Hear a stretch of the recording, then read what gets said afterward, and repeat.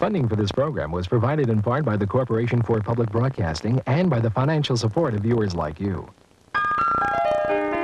Reach for the speed, reach for the whistle, go where the rail may run. Reach for the words, reach for the story, follow the rainbow sun. To a shining time station, where dreams can come true, waiting there for you.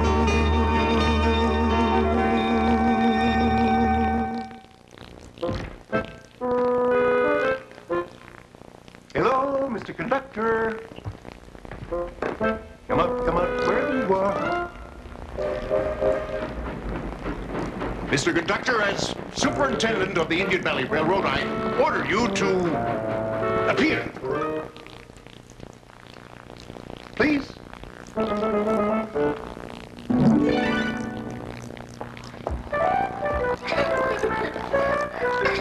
Mr. King. Ah, Miss Jones, there you are.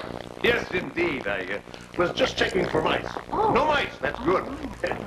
I came by to tell you, Miss Jones, that the Sunset Flyer has been rerouted and will not arrive in Indian Valley until tomorrow. Oh. But I wanted to stop by and make sure that this station was ship-shape, or train-shape, as the case may be, when it gets here. You can count on us, Mr. King. Tip-top, excellent. Perdón, Señor King. No, excuse me, Mr. Perez. Hiya, Felix. Hello, Mr. Perez. Buenos dias, Senor Perez. Buenos dias, everyone. Are there any passengers wishing to go into town? None so far today, Felix. There was no one special who got off the Sunset Flyer? Oh, no, it's been delayed until tomorrow. Ay, Dios mío. Are you expecting someone? See, an actor. Someone who will add just the right touch of realism to a scene in my new play. Aunt Stacy, Yeah. is Felix a bus driver or an actor? Well, he is a bus driver, and he's an actor, and he's a director, too. Stacy, why will you never come audition for one of my plays? So let's not get into that again, Felix. What do you think, Dan? Cara? The Shining Time Stars Community Theater presents Stacy Jones and Felix Perez in Romeo and Juliet by William Shakespeare. Unto the white, upturned wondering eyes of mortals who fall back to gaze on him as he bestrides the lazy pacing clouds and sails upon the bosom of the air. Oh, Romeo, wherefore art thou, Romeo?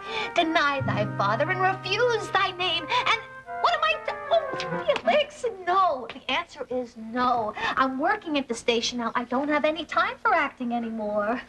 Isn't she a wonderful Juliet? Aren't I a wonderful Romeo? Felix, my friend, if it's true acting talent you're looking for, look no further. Schemer was born to play Romeo. Some horseradish. My kingdom for some horseradish. Hey, that ain't chopped liver.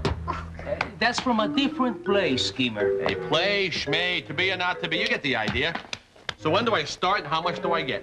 Now listen now, seriously, I'm gonna need my own dressing room and a personal assistant to take care of all my personal needs. Excuse me, Felix. I just ran out of wood polish. Can you drive me into town?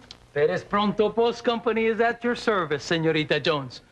Or should I say Juliet? Oh, Billy, I'm going into town. Yeah, just for a few minutes.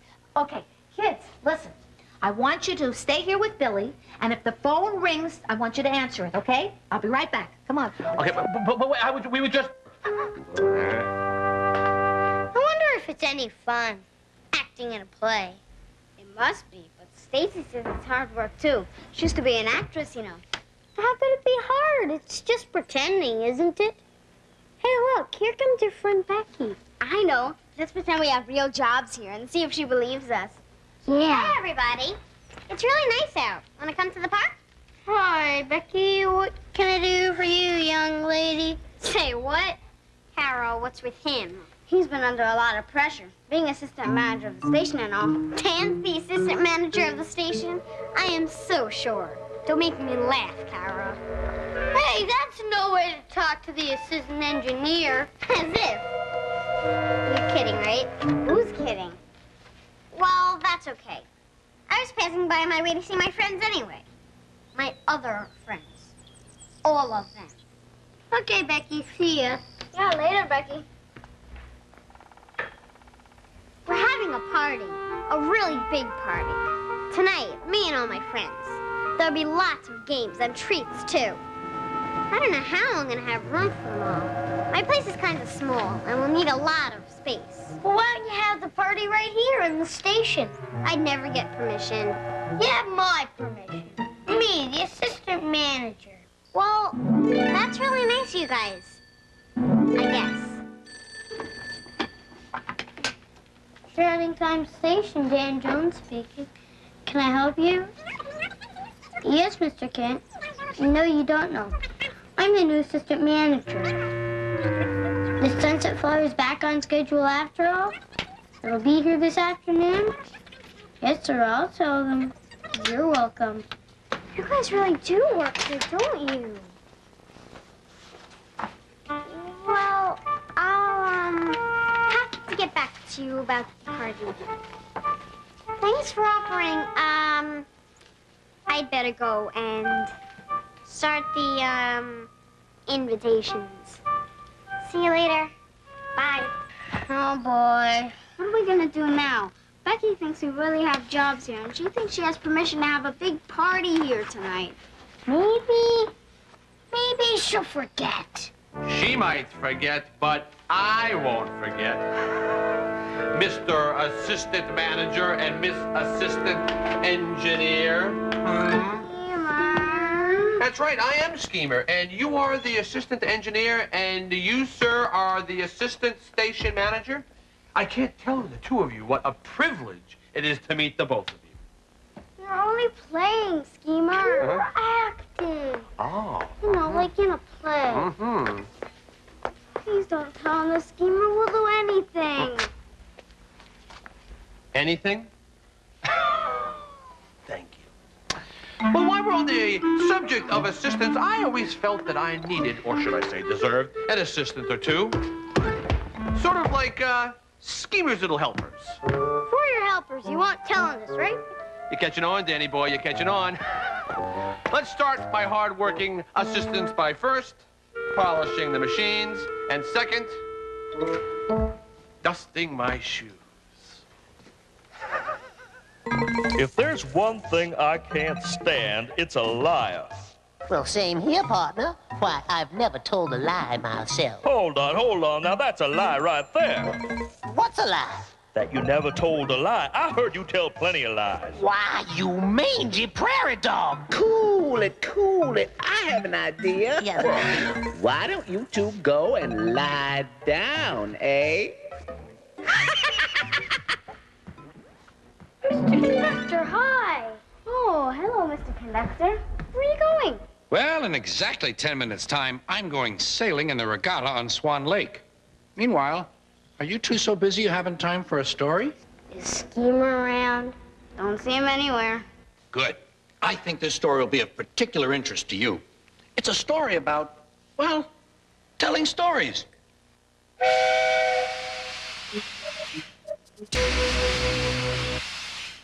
What happened to Duck? Is he all right? Oh, he's fine. He only worked out of Edward Station for a little while. So Topham Hatt never believed Diesel's lies. And Duck came home before too long, so all was well in the end. There's a big difference between telling lies about other people to get them into trouble and just, you know, pretending. Right, pretending. Maybe, but getting Becky to believe you have real jobs here at the station has gotten you into trouble, hasn't it? But isn't there some magic you could do to make the lie go away? Not this time, Kara.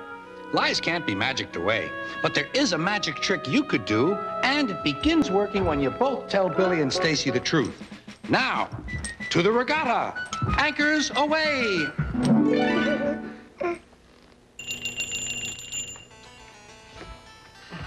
I say, Daniel, the floor could use a jolly good mopping. Get to it right now, will you? Pip, pip, pop, pop, and all that. Yes. Kara, am in the mood for some music. Be it, Alvin. Play the jukebox for me, will you? All I have is 1 nickel. Well, that's all it takes is 1 nickel.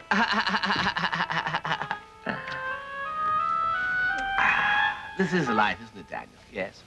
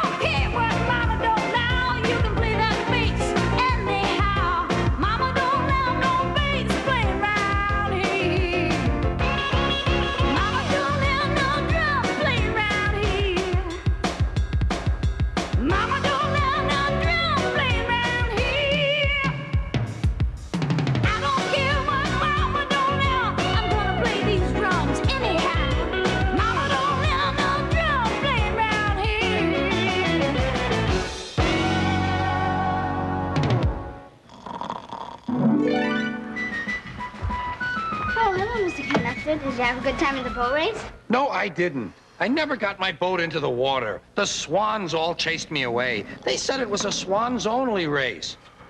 Say, have you talked to Billy and Stacy yet? No, not yet. Schemer, could you roll over, please? Well, they'll find out anyway, just like what happened to James. Who's James?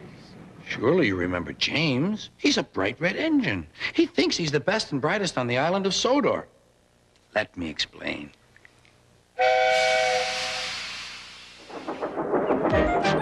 James is a mixed traffic engine. He can pull both freight cars and coaches. He's proud of his smart red paint, and so is his driver. Everyone says you brighten up their day, James. One morning, James whistled loudly at the other engines. Look at me. I am the smartest, most useful engine on the line. Rubbish, replied Thomas. We're all useful. Sir Topham Hatt says so, and he's head of the whole railway.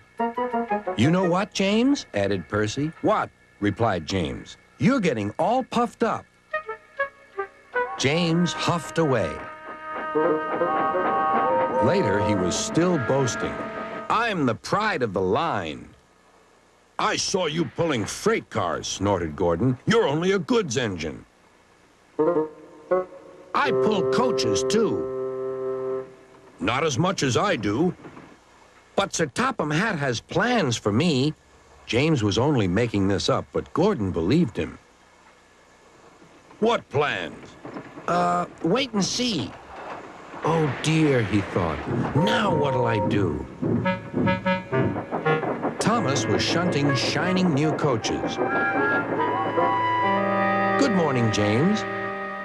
Are those coaches for me? Asked James hopefully. No, these are for Gordon's Express. I'll fetch your freight cars next. But James was going to play a trick on the other engines. Actually, Thomas, I'm taking the coaches. Sir Topham Hatt asked me to tell you. What about the cars? Asked Thomas. Give them to Gordon. Come on, Thomas, said his driver. Orders are orders. So when James's driver returned, James was coupled to the coaches and he puffed away.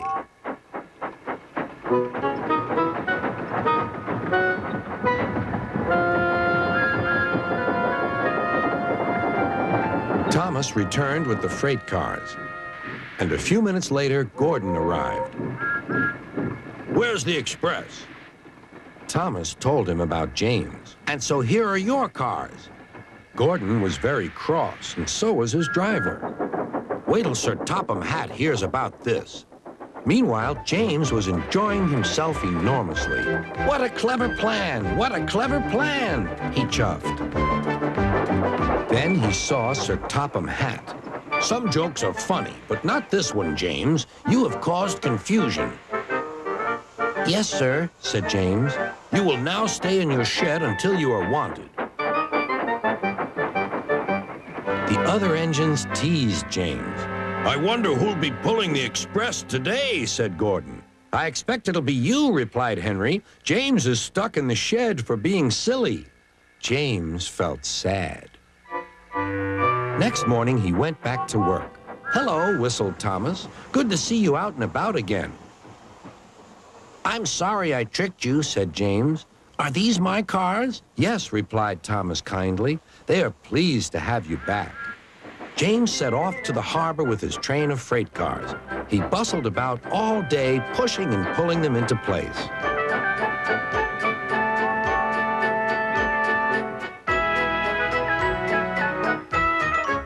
Time to go home now, James, said his driver at last. No cars or passengers, just we two. But his driver was wrong. Excuse me, called a man. I have a meeting with Sir Topham Hatt, and I mustn't be late. May I ride back with you? Of course, replied James's driver. Then he whispered to James, this gentleman is a railway inspector. James was most impressed. He steamed along the line as smoothly and quickly as he could.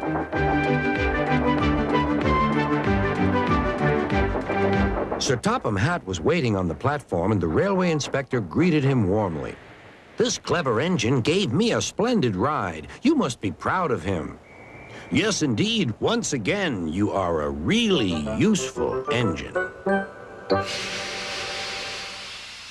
So you see, everything worked out for James. And it can work out for you too.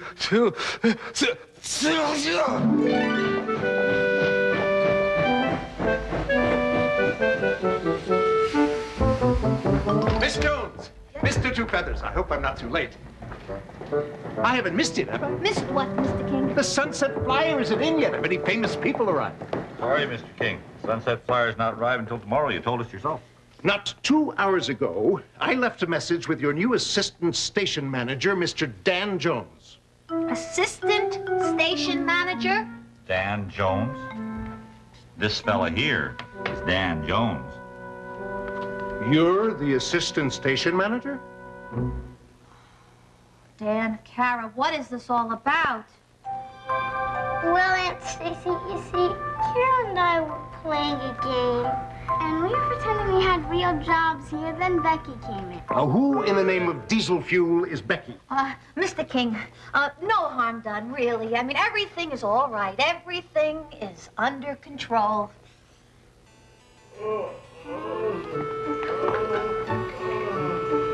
You call that being under control? What, may I ask, is the meaning of this?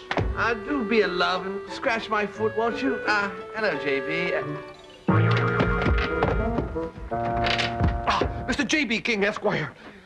Exalted head. The meaning of this, yes. Yes. The meaning of this is that it is a managerial retreat. Yes, it's especially restful for important business-type people like yourself and I. Put a sock in it, schemer! Miss Jones! Yes, Mr. King. The only thing under control in this station is my temper.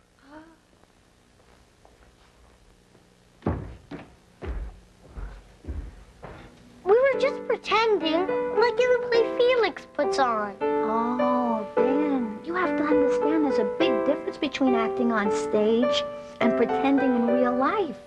I just wanted Becky to think I was your assistant. Oh, does she? Yeah, and I told her she could have a big party here at the station. Well, you're gonna have to tell her the party is off. I know. Boy, she's gonna really hate us. Oh, no. She won't hate you. No, I think she likes you and Kara because you're her friend. You know, not because you have big, important jobs at the station. I'm sorry, Aunt Stacy. You know what your problem is, Danny boy? You know what? You're too good an actor. I was gonna tell you, Billy, that I wanted to work it out myself like a real grown-up engineer would. What a real grown-up engineer would do when he's in trouble, or she's in trouble, is tell the truth and ask for help, and fast. I remember one time I went out one cold, bitter winter night to throw the switch for the Highball Express. But I couldn't. It was stuck, frozen. And I wired head office, and they told me the engineers were having trouble all up the line. It wasn't just me. They told me to stack some hot coals around the switch and thaw it out. And I could hear the thunder of the Highball Express rolling through the valley. I knew I didn't have much time, but those red-hot coals, they worked like a charm, and just in time, too, because that Highball Express came rolling around that bend and rolled right on through here, right on schedule. So you see, if I hadn't asked for help, there'd have been an accident. Wow. Speaking of schedules, shouldn't my assistant engineer be getting home for dinner? Thanks, Philly. About the party. You first. Thanks for saying I could use the station. But I'm not really having a party. I just said that about all my friends because, well, I just came over to play with you guys and you had these jobs and everything. Becky, we don't have those jobs. It's true. We were just pretending. Sorry, Becky. We were just acting, you know. Well, I believed you. And we believed you. But the party, I mean. Listen, it's a Sunset Flyer. So, was the actor I was expecting a ride on the train today? He's talking about my co-star. Oh. It's a part that I was born to play. Tell me about my character again. Well, your character's name is McDonald. McDonald. And he has a farm. I got a farm. Your co-star's here. Let me go get her. Oh, good. Oh, who are those flowers for, Mr. King? Well, as superintendent of the Indian Valley Railroad, I felt it was my official duty to welcome our famous visitor. Oh, that's great. Steven, meet your co-star.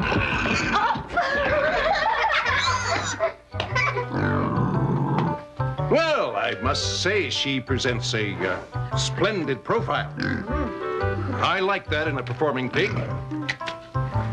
Felix, could we be in one of your plays? That would be excellent. But it takes talent, you know. You have to be able to convince your audience you are what you're pretending to be. Oh, I think we're all pretty good at that. All right, so I'm going to play the part of a farmer named McDonald, and you are going to play the part of a pig. You think you can handle that? All right. I'll start. E-I-E-I-O. Come on, work with me now. Reach for the speed, reach for the whistle, go where the rail may run. Reach for the words, reach for the story, follow the rainbow sun. To a shining time station, where dreams can come true, waiting there for you.